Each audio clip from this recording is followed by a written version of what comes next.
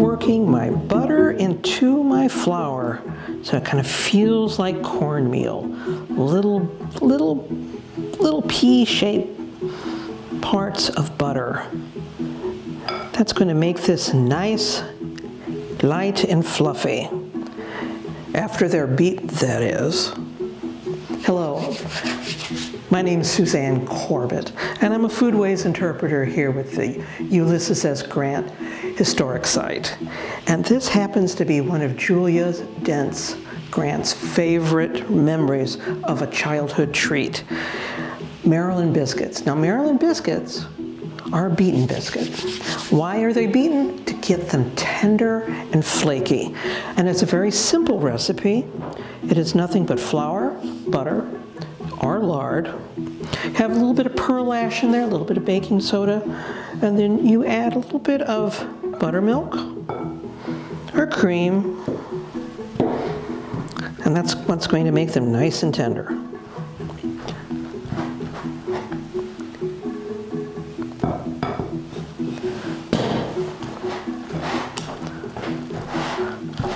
You don't want to overbeat this too much, because I want to be able to get it on the board so I can beat it on the board. Add a little flour. Now, a Maryland biscuit was one of those everyday biscuits. You would have a mallet, a beaten biscuit mallet. You might even see a biscuit break, which is something that has a rotary handle to it, and you feed it in, which looks more like a pasta machine today. But it was for breaking up the biscuit, and breaking that biscuit up, and I'm going to add just a little bit of water to this, just because it got a little dry. Any good cook that worked for the Dents knew how to work with their recipes to make them work just right. And a biscuit, if it gets too dry, you add a little bit of water. Too wet, a little bit of flour. Now, when it comes to the beaten part, why would you beat your biscuit? To actually make it tender, because the more you beat it, what happens is that it breaks that gluten and the butter that's in the dough into small bits. And that's going to make that biscuit fluffy, make it bake light. So how long do you beat your biscuit? Ooh, about a half an hour.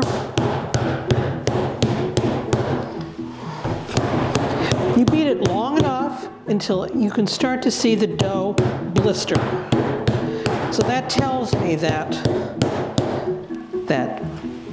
butter has been broken into the dough, and when it hits a hot oven, it's going to treat it almost like a puff pastry does.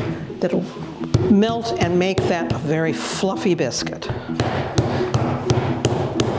Now, since there's very few ingredients in this, any biscuit is best when it's taken directly from the oven, because that's when it's going to be its lightest and fluffiest.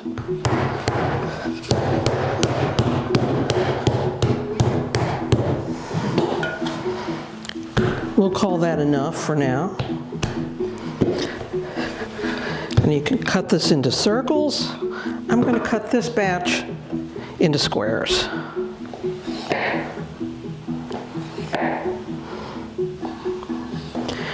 You can kind of see where the butter starts to raise to the top.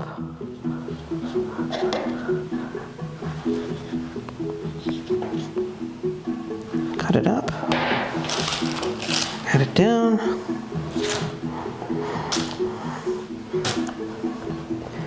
Poke some holes. Little steam release, and give it a little personality. Bake in a hot oven a fast oven till it's nice and brown, and then enjoy. Anything left over, break it into a pudding, or you can also use it as a topper for a meat pie. And that's another treat, but that's another story and another recipe.